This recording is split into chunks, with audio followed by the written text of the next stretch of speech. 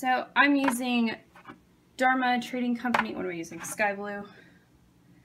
I love Dharma Procrean dye to dye a silk bookmark, and I've been soaking this in warm soda ash water for 20 minutes. 15 minutes is good, but I soaked it for 20 minutes because I couldn't get to it fast enough. So you can find washing soda in your laundry detergent aisle at the superstore. So I just put a little bit of that in a container with some hot water and let it dissolve, and I've mixed up my dye in the bottom half of a used water bottle. You shouldn't put the dye or the washing soda in anything you're going to eat out of.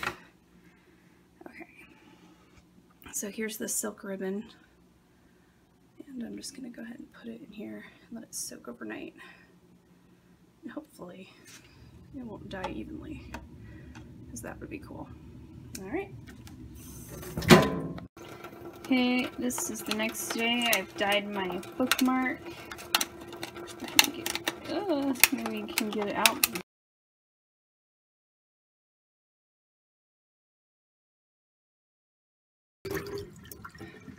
Nice. So my bookmark ribbon came out really nice. Yesterday I soaked it in soda ash water for about 15 minutes. And then I soaked it overnight in my color. I'm going to do 2 bookmarks in this book, so instead of cutting 2 lengths of ribbon, I just cut the length double long, so I don't have to have 2 separate pieces of ribbon here. And I rinsed it after I took it out of the dye. I rinsed it out with warm water and then cold water, and soaked it up and rinsed it out again, let it dry, and then I ironed it on low under the suggested setting. I'm really pleased with the color. I think it picks up the kind of dark places in the cover really well.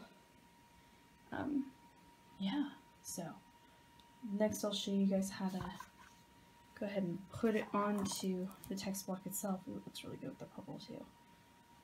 I'm excited.